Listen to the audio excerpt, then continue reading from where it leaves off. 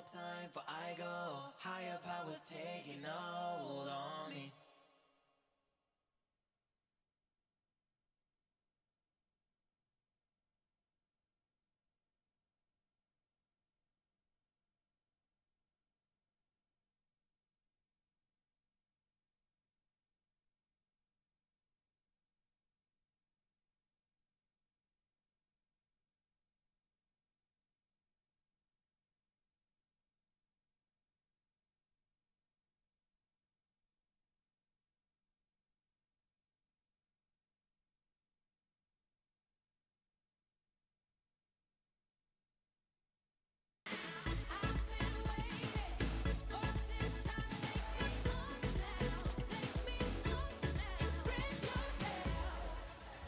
Good afternoon, South Africa, and a very warm welcome to you. This is Afternoon Express. My name is Jeannie D. Hi, Bonnie. Hello, I'm Bonnie Mbuli. Okay, so I wasn't into the royal wedding at all. I was like, I'm not watching it. I'm busy. How are we even friends? And then I started seeing all these pictures coming through, these romantic pictures of them staring into each other's eyes, and I was like, ah! And then I started searching all of them.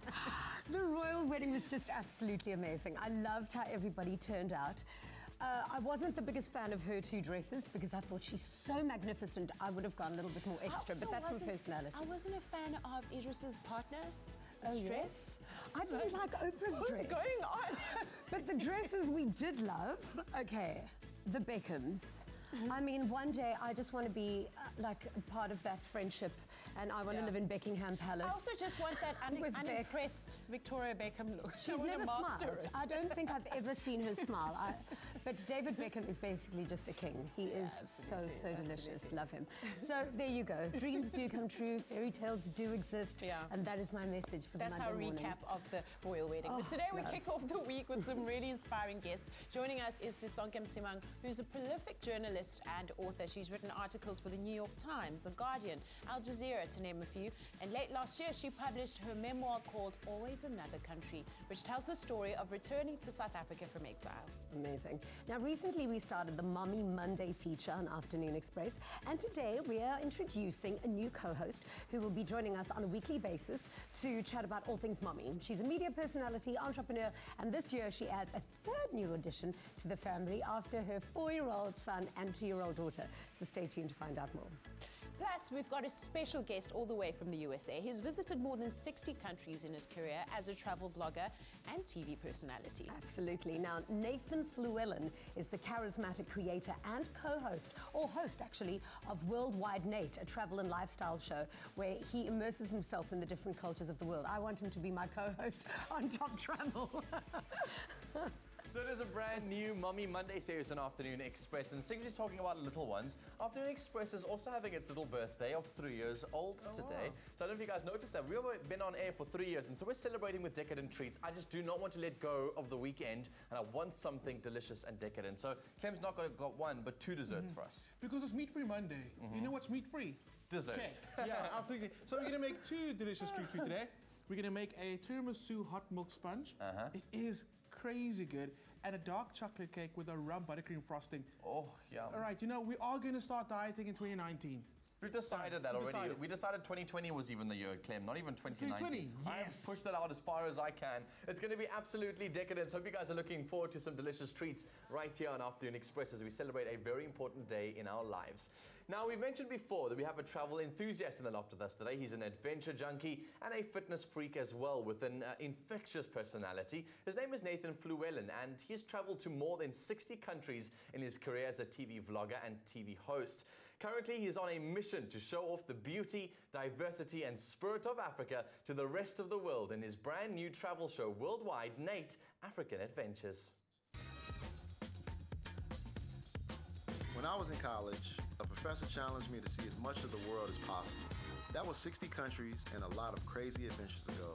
Now, after sharing my experiences on social media, I'm known as Worldwide Nate. This year, Africa is calling, and I gotta tell you, it's a world like no other.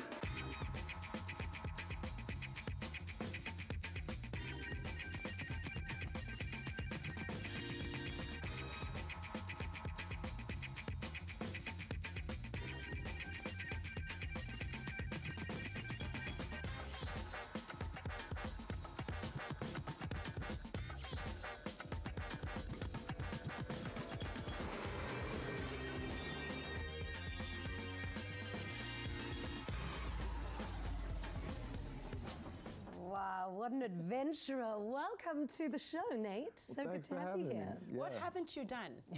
Just about 3 things. What are those 3 things? Because I'm pretty sure you're going to get to do them anytime soon. So, I mean, I've traveled a lot for TV as well. It is the best job in the world. How did you get into it? Well, when I was graduating from college, a professor had challenged me by giving me his autobiography. He said, and he wrote inside the book, I challenge you to see more countries than me and be an entrepreneur. Wow. So when he did that, I was like, oh, I could do that, because growing up, my mother would go on missionary trips with the church. I had cousins that played professional ball overseas. I had a cousin that spent a summer in Greece.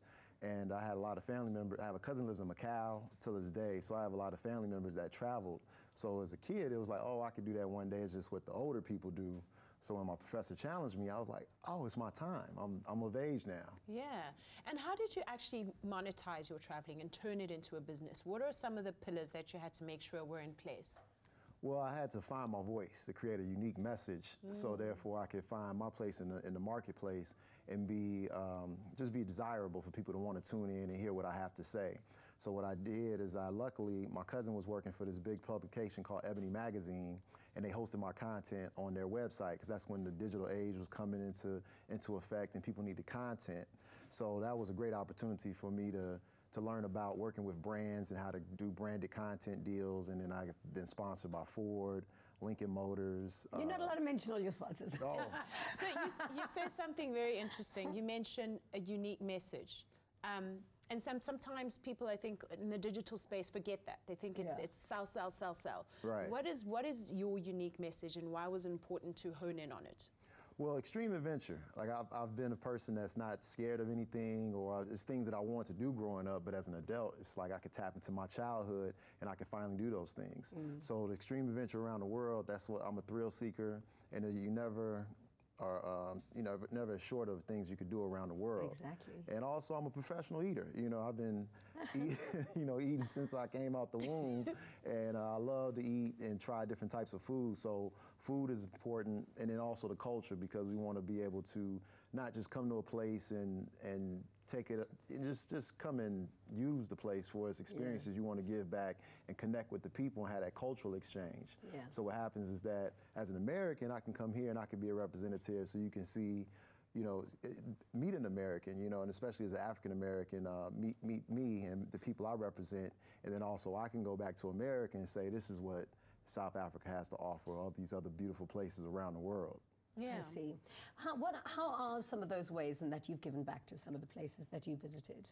Well, I'm excited because in one of my episodes, I filmed with the Zulu Surfers, with this organization called Surfers Not Street Children, and for my show, and I was so inspired by them. I continued surfing, and I knew when I came back, I wanted to be able to donate to this organization. So I got a company in the U.S. to donate some wetsuits and surfboards, and I was able to bring those to those kids a couple weeks ago in Durban. Yeah. So it's every time I come back, I want to come to Durban and be able to donate some wetsuits and surfboards, because these kids, they have this fearless energy where it's time to surf. They jump in the water and they just attack these waves, and it prevents them. It helps them to have something to do and not turn their energy towards things that could be negative. Yeah. You also did some stick fighting while you were there as well. Yeah, apparently you're a stick fighting professional. Yeah, it just came instinctively. I took my DNA test and I found out I'm partially South African, so I think it was just my ancestral blood was just pumping.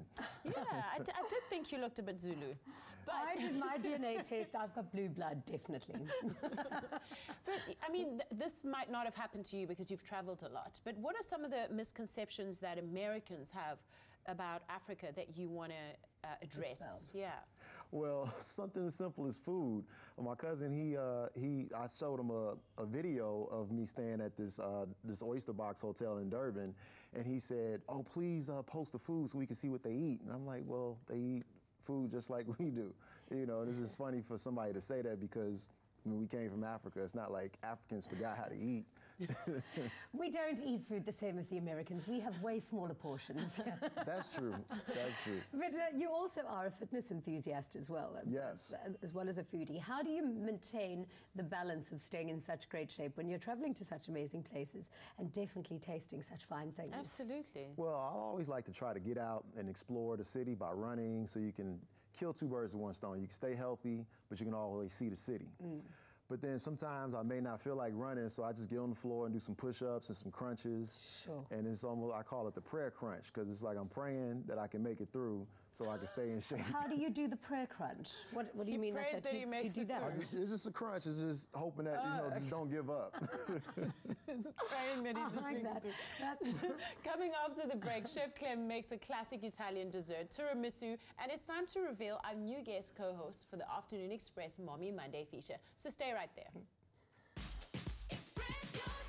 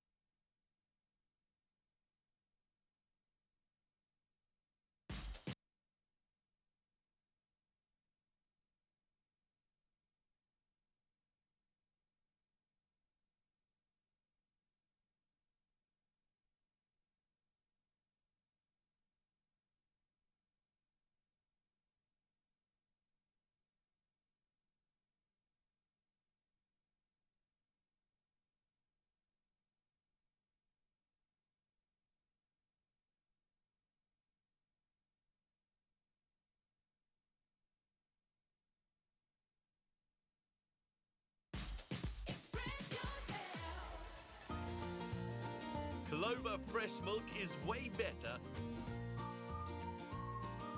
Made with love by Clover. Welcome back to Afternoon Express on this Monday afternoon. We're live on SABC3, and it's an honor to be spending our afternoons with you. And I thought to treat you, I'd make you something decadent. A heavenly taste and earthly goodness are the terms that best describe the deliciousness of Clover milk. With added vanilla extract, it's a milk that can be indulged hot or cold or on its own. Today it is the hero ingredient in our scrumptious tiramisu sponge cake. How yummy does that sound? You do not want to miss out on this recipe, so SMS the keyword Clover to 33650 at a cost of R1.50. Remember, those free SMSs don't apply and you'll get the ingredients sent directly to your mobile device. It definitely is a cake-like take on an Italian dessert recipe where obviously we always make it in my family home. Clem, show us how it's done. I like how you said you making this. Well, I always try and assist. I will always say that you develop the recipe, he shows us the goodness, but the whole idea of being a chef is teaching others, right? Absolutely, and that's what I love doing. I love teaching others to cook. So let's talk about what's going on right now. So in this pot, I've got some malted butter and some milk. Milk? And I like how they've put that. It's milk, because I mean, when you smell it, Yeah. just like, Joking, I'm kidding. I buy this stuff all the time, like almost at least once a week. I always take one off the shelf. It's like one of my favorite pastime treats or high protein sort of like it's snacks. really delicious and really good. delicious and good for you. Yeah, absolutely. So I've added some extra milk to that. In here, I've got some eggs and some sugar that I've whisked together. Cool. So what is the purpose of adding the butter and the milk to heat it up?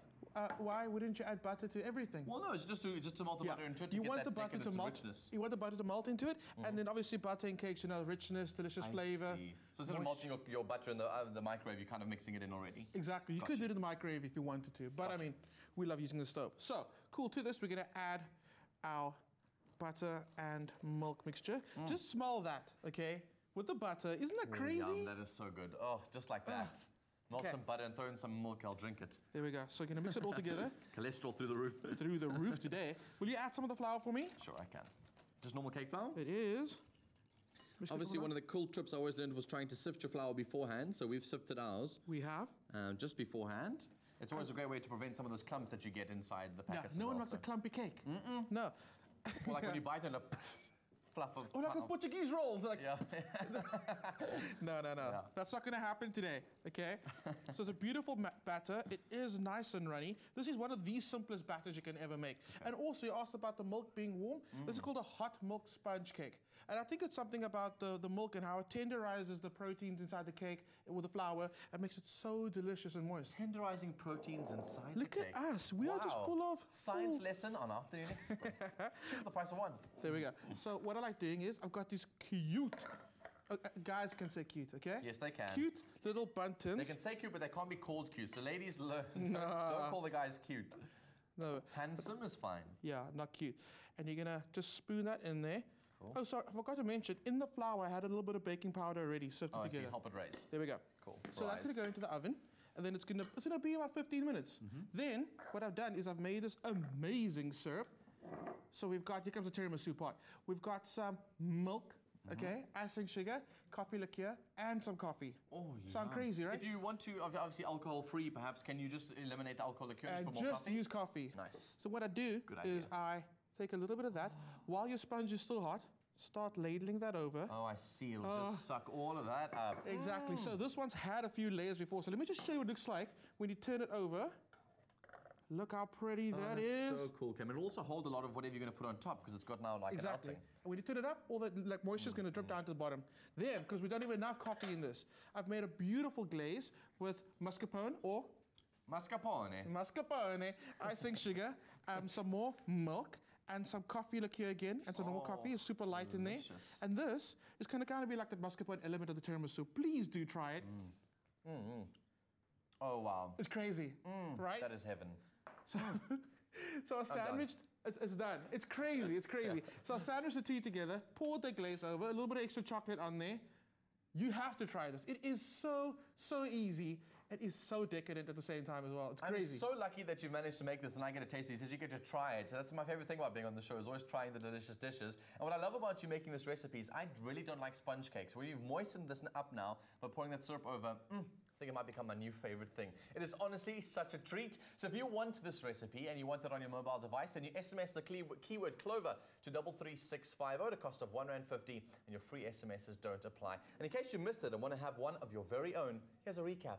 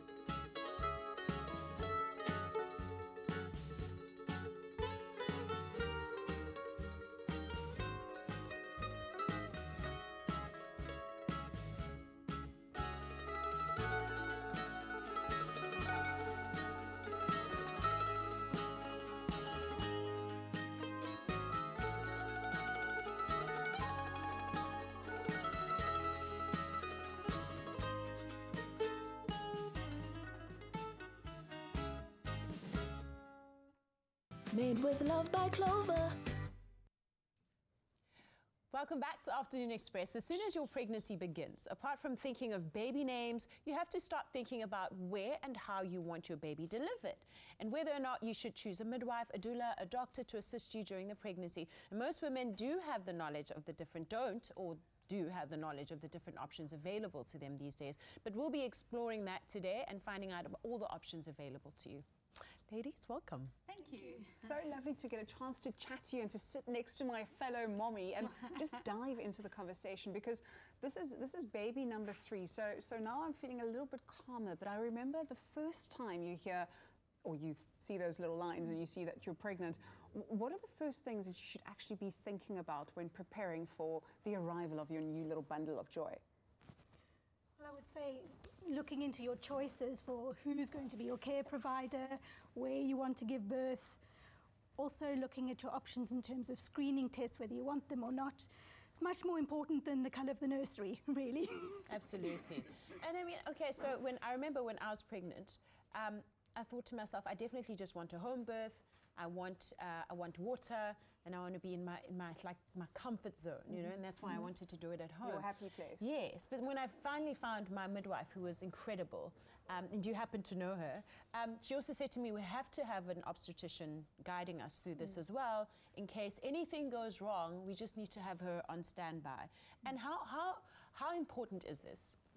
Should I answer that Yes. one? Well, I want to go back to your thing about when you first get those positive stripes. It's actually, don't overthink it. You're pregnant, hallelujah. It's a very unpredictable path with a fairly unpredictable, no, the outcome's mostly predictable with an unpredictable path. So don't overthink it, actually. Relax a little bit, just enjoy it. Many women like you do have a feeling, I'd like to do it like this, but I've got gazillions of years experience. I can't predict the outcome, neither can you. So you want to be in the care of someone you trust, who's going to walk that path with you sensibly. And yes, who can deliver your baby? Anyone who's qualified to do it. Be it a GP with obstetric experience, be it a qualified midwife, be it a gynecologist. I'm qualified to do more than the low-risk normal birth.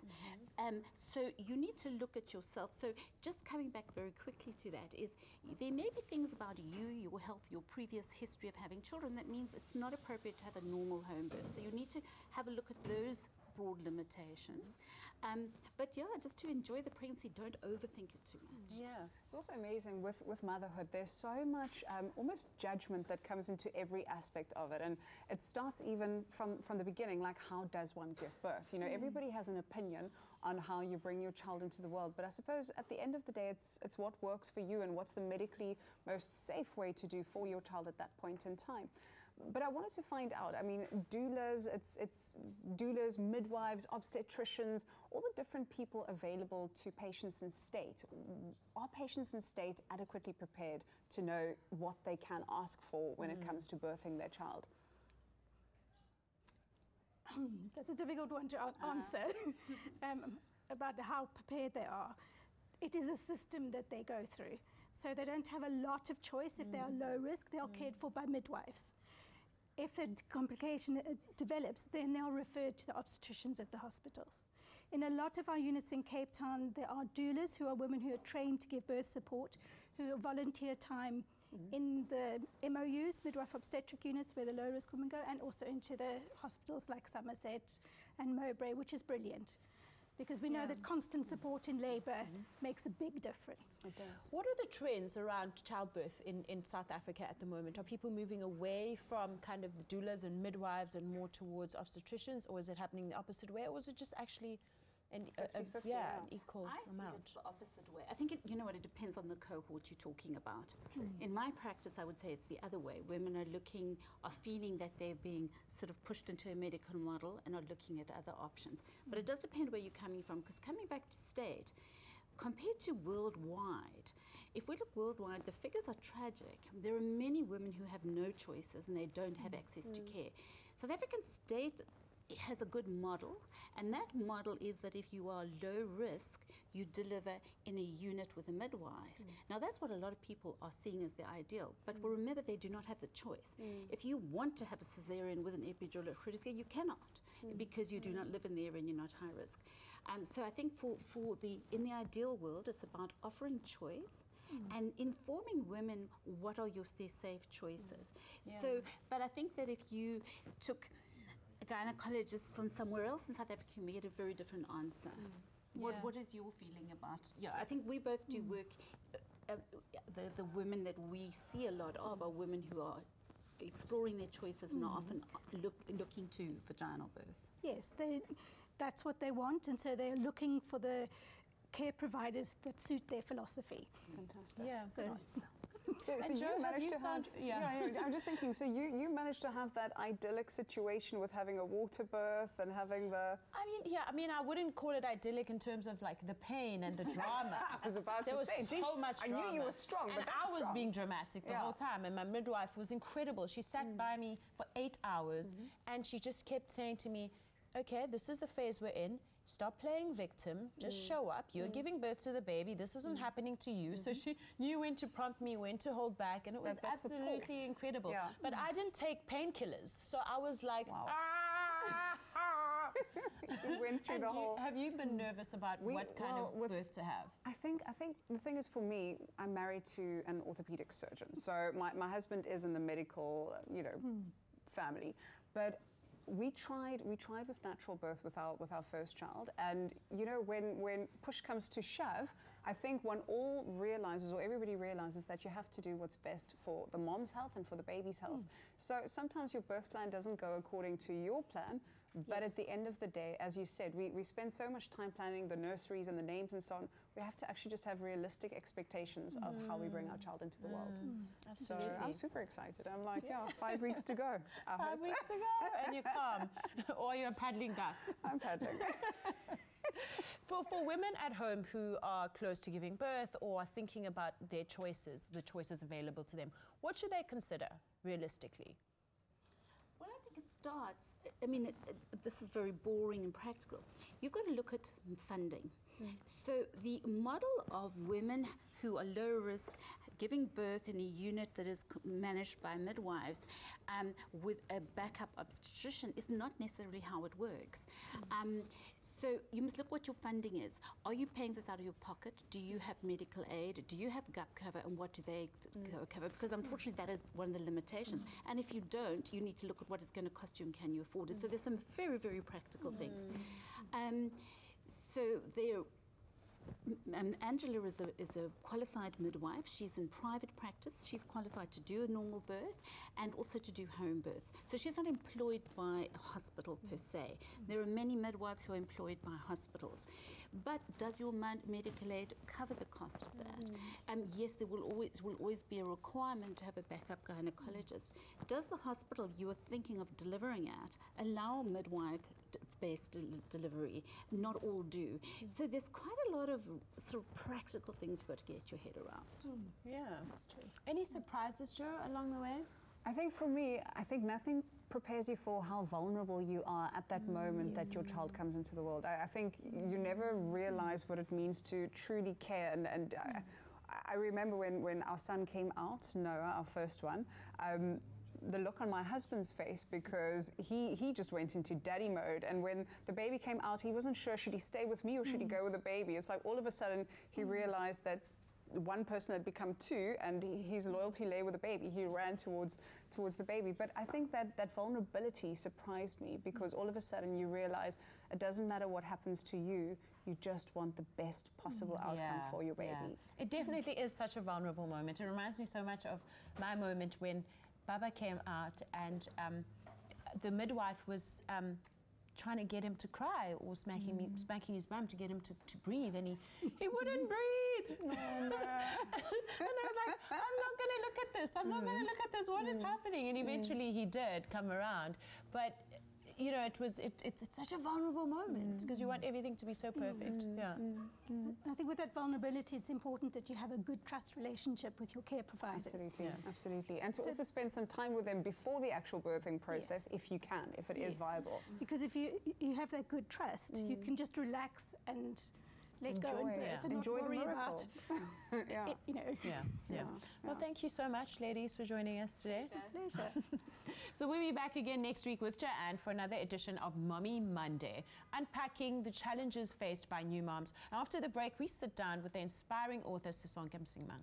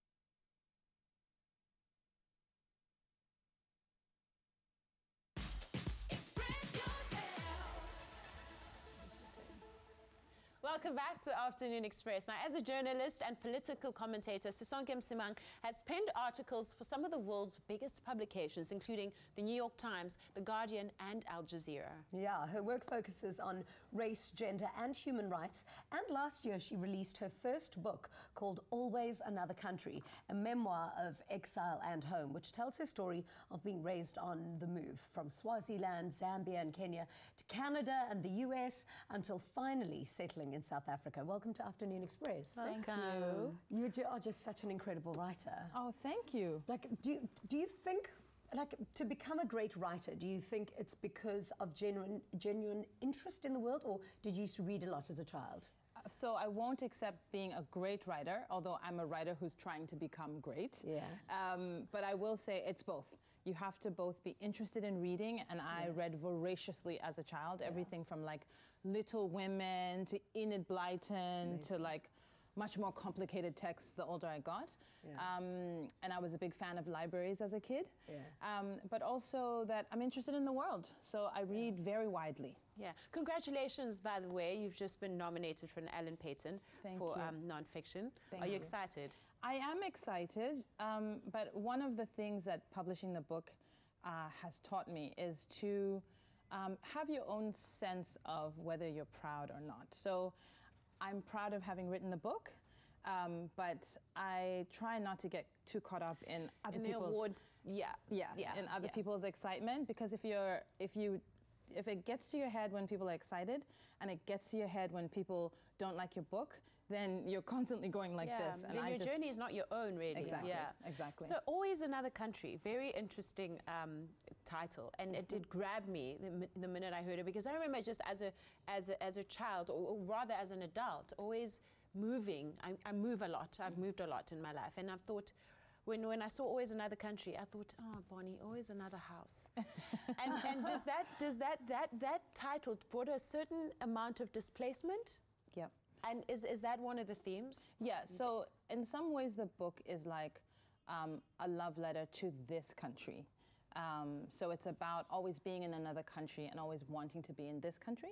So you can read it that way, but it's very much, as you say, moving from house to house. So it's also like a tiny series of little stories about moving to another house and then having your parents say, okay, girls, it's time to go again. And you're like, wow, I just made friends. Yeah. I just started to get used to this country, and then you've got to go again. So it's about how through all of those different movings, my family, and particularly with the role of my mother, you know how mothers are, keeping us together and keeping us sane and keeping us feeling as though the places may have changed, but we were always the same. Your voice is tremendously wise, I think, in the book, but it must have been quite a cathartic experience for you as well. Why did you decide to write it? So I wrote the book in this way as a memoir rather than a collection of political essays. For a couple of reasons. The main one was that I think everyone expected me to write a book of political essays because I'm constantly talking about current affairs and politics in South Africa. And so I like to not meet people's expectations, and I wanted to push myself as a writer. So it was a challenge to write it. So that was the one. But the second one is because, as South Africans, we really have a history that's full of big men. Nelson Mandela, Bishop Tutu, Walter Sisulu, Verwoerd. So you have these big men who animate our political landscape. And I wanted to say that as an ordinary young woman, our stories are important too. That it's the small stories that make South Africa such an interesting place. And so I wanted to kind of have a focus on tiny little micro stories. Yeah, that's beautiful. Yeah. And have you ever, do you feel now a sense of South Africa belongs to me and I belong to South Africa? Or is there always almost like an exile atmosphere that prevails in one's life? That's a good question. So I think being someone who has lived in many parts of the world makes me a person who is able to move easily and make friends quickly. So I know how to do it, but it also means that I am, but you can't undo your history. You can't undo your personal history. So there's no street that I can go to where everybody knows my name and says, oh, we remember when you were this high, right? So I have people who have that memory of me from place to place, but I don't have that groundedness in a particular place. So in some ways it's sad, and then in other ways I always say to people, but what that means is that because I am so profoundly South African, because my life was lived because of this idea of South Africa, I am very South African, even as I have no particular place in South Africa that I can peg my feet to. That's so interesting. We're going to have another segment and another interview with you to get to know a little bit more about you and, of course, your amazing book. We love talking to you. We'll be back with more from Sisonke after the break. Plus, we've got a very special Afternoon Express 3rd birthday surprise to share with you, so stay right where you are.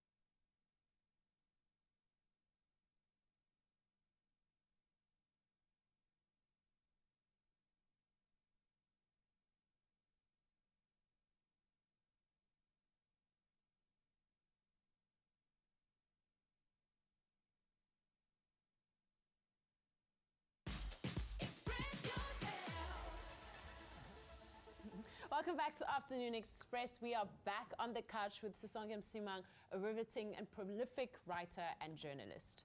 You're so modest. You're gonna say, I don't know about prolific. I don't know about prolific.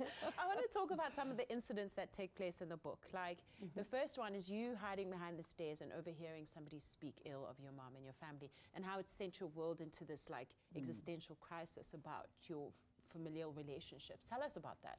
So, I mean, one of the things about being a girl child in this world, but particularly, growing up in Africa, is that, you have people making comments about, in our family we were 3 girls, so making comments about feeling, shame, there's no boy in your family. And because of the way my parents raised us and the way I grew up, we did everything with my parents, and particularly my dad was a very hands-on, revolutionary, at some points unemployed father. And so it was kind of reversed. So my mother was the one who went out and earned the income in our very, very earliest years. And so, you know, the first scene in the book where I describe coming across the gossipers. You know that every neighborhood has the gossipers. Oh, yeah.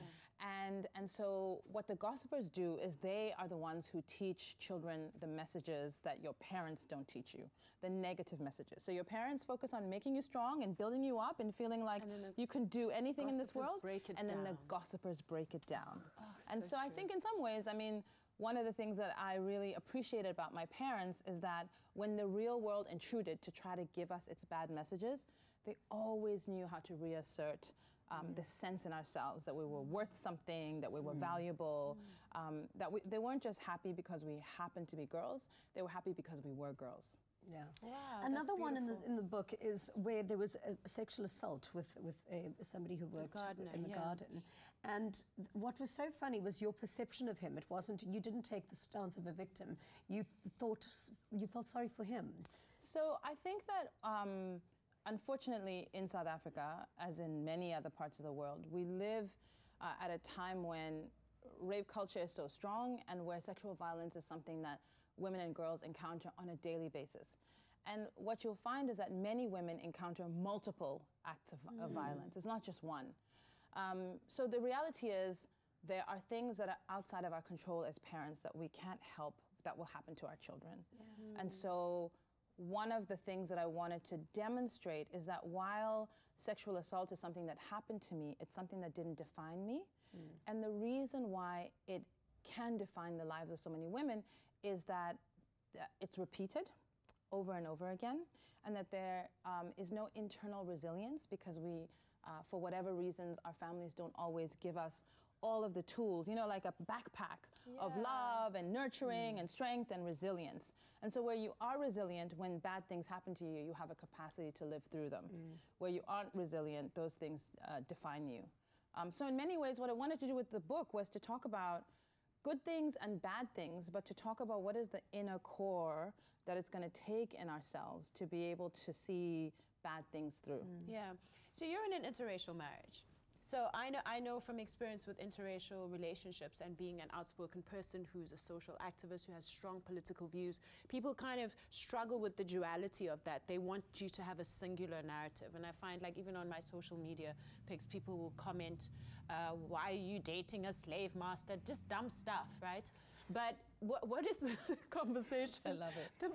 Little do they know. It's a slave master. Who's whipping who? Who's your daddy? But you know, but you've had an internal dilemma about that. I did. Look, I was like a radical, you know, Biko when I came home from the U.S. I had just been, for the first time, living really as an adult in a country where Black people are the minority, and that defines your sense of self very differently than in South Africa, where the majority. And so I came back into sort of South African Rainbow Nation, and everyone was happy, and there was Madiba, and I was like, no, but what about us Black people? You know, so I was very outspoken. And then, of course, karma has a way of doing its number on you, and then it sends you someone who you didn't expect to fall in love with.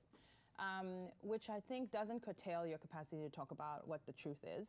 I was doing some research for a paper I'll be giving later this week, and I was like, ooh, I didn't know that Steve Biko had some white lovers. So I also think there's a way in which there's an expectation around women, Black women, who you're supposed to be with, what it means to be a good woman. Your allegiance in love, so to speak. Your allegiance in love is your allegiance to nation. That I think that expectation isn't always a standard that men are held up to. Wow. You are quite a woman. It's incredible. You are so amazing. Thank you so much for being here today. Thank you so much, And guys. best of luck with your book. Thank you. And the very next much. one. And the next one. And read it. Read it. Exactly. We're going to be back after this with our birthday surprise. I love it.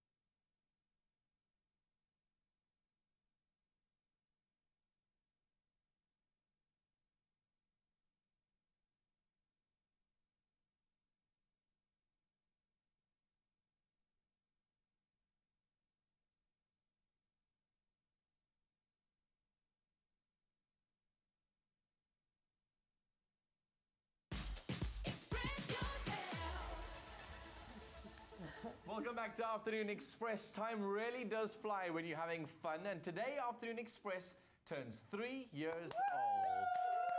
It's crazy. For almost 700 episodes, we've brought you the best in lifestyle entertainment and delicious treats in the kitchen. And what better way to celebrate than to make a birthday cake? Absolutely. Yes. And in the meantime, we've become such a family. We've become such great. Clem,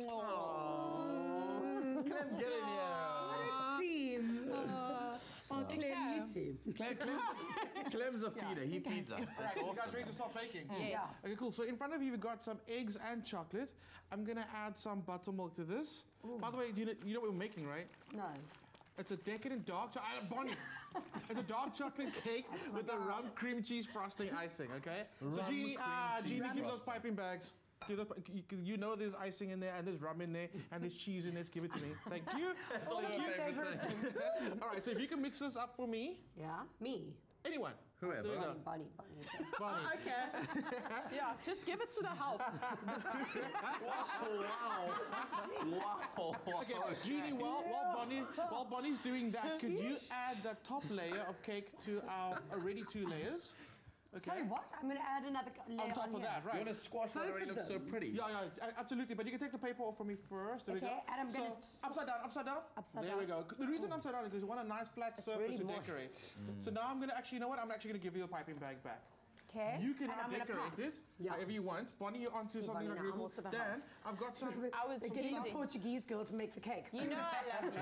You know I love you. All right. So to that, if you can add the stout to that mix. So this is a coffee style. We're adding alcohol. If you do not want alcohol, you can just use what? Coffee as a separate one? Coffee is everything today, right? How Yeah, amazing is that? yeah. Right, That Bonnie, coffee how you style doing? smells so yum. Bonnie, That you're looks looking so good. I'm gonna add some This vanilla. smells so good, guys. It does. Although it's our cake, I guess it's yours as well. If you want to make it, it's not like one of these recipes you're going to keep to ourselves. You guys can SMS the keyword treat to 33650 at a cost of £1.50, and this recipe will make its way to your mobile device. Okay, cool. Dan, I now don't it's- mean to be funny, but I'm doing such a great job for you. I'm pretty impressed, Yeah. actually. All right. Dan, now can you add, while Bonnie pours that into our dry ingredients, which is cocoa, sugar, flour, will you mix it with your spatula? Yeah. With this. With Oh, the spatula. You should be Folding able it to in? do with the spatula. If it gets a bit... Dan, just make a little well in the middle so All I right. can pour the liquid in. There Thank we you. go, sure. Bonnie, you're looking good. Jeannie, you're fine. Dan? I'm Yes, great. I'm There you looking go. good so far. Actually, I I'm forgot to- piping hot right Fine. now. This is fine. Yum. There you go. Yeah. So basically, because we've turned 3, we've decided that this is going to be like our whole birthday month. Because my birthday month, literally, I celebrated the whole month. It was amazing. But we'd like to know from you at home as well. Like, what have you loved throughout the last few years? What's been your favorite moments, your highlights? What do you love about the show? And also, we do accept presents. We do accept money. Oh, gifting, huge. Yeah. Huge. Money. The address is on our website. Just write Jeannie or Bonnie or Dan or Yeah. Clem. Yeah. We'll all be in there. Yeah, we'd love to know, because I mean, we've had some Okay, I've incredible actually guests on the messed show. this We've up made some now. amazing recipes. We've done so much cool stuff on this show over the last have. 3 years. We have. I don't know if it would be possible for us to even select our own favorites. Absolutely. What do you love most about the show, Oh, Jeannie? definitely the cooking. Because I'm so good at it. But Jeannie, in all honesty, you've learned a lot. No, I thought I had, but I can't even do a little circle No, here. that's how you do it. That's how you do it. We're starting off so well, and now I've probably messed this up. They were starting out like all like pointy and cute. Now they're like, Yeah, can you tell? Okay, I'm going to get them pointy again. Because I've worked with you guys for so long, I've learned what my favorite thing is about the show. Yeah. Working alongside Jeannie and Bonnie. That's my rote answer. Oh, that's so sweet. It's the one no, that it's prepared me not for really. this Come one. on, come on. I don't know. I just really enjoy having really smart conversation. I think we've had some amazingly smart guests on our It's something you our weren't couch. used to before. Yo, Hey. no, not with my friends, you know. But it's been really cool to have some of those conversations. We've unpacked some amazing issues in South Africa, and Absolutely. it's been cool to tackle them. And for you, Bon? For me, it's definitely our guests. I think we've met such an array of people on the show. People who've taught us so much. People who've just opened up our minds and changed our way of looking at things. And sometimes it's come at a point in my life where I really needed to hear that particular message or that particular story that day. So thank you so much to all our guests and of course our viewers. We love you. I've Tweets got are to probably show one you, of my look at that favourite one little, Oh, yeah, put that one towards the back. it's like a little draw. All right. Put that there you towards go. the So back. now, Bonnie, Okay. if you can actually pop the sparkles on there, I've got the fire. and we're going to light that up, but not right now. I think we'll do it at the end of the show. All right, Okay. fine. In the meantime, if you guys want to get this recipe, then make sure you SMS the keyword treat to 33650. It'll cost you R1.50 and the free SMSs won't apply. All the details will be sent directly to your device. Oh, yeah.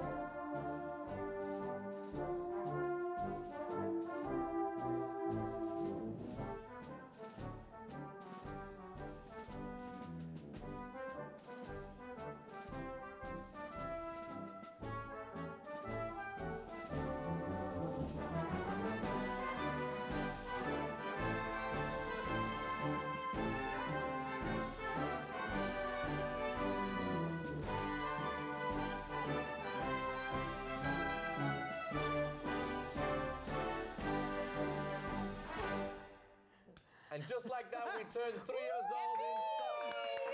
Yay! Don't burn yourself. Don't burn I will yourself. not burn myself. I am. Oh, that's so great. Happy birthday to us. Happy birthday to us. Happy birthday, happy Afternoon Express. Happy birthday to us. Hip, hip. Hooray! Nog een pip voor mij.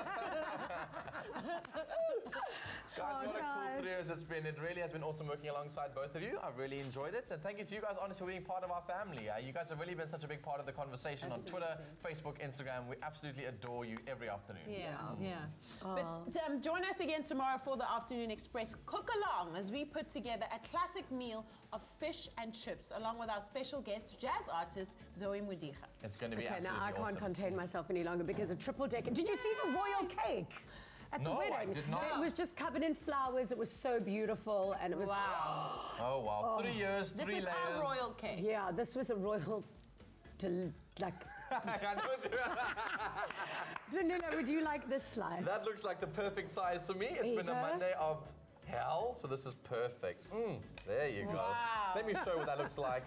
South Africa, can There you go. deal? Look at that. Amazing. Thank you, guys. I'll be back tomorrow for the cook-along. See Only you one then. eating? Good night. Happy eating. Ciao. Oh, wow. Can I have a slice?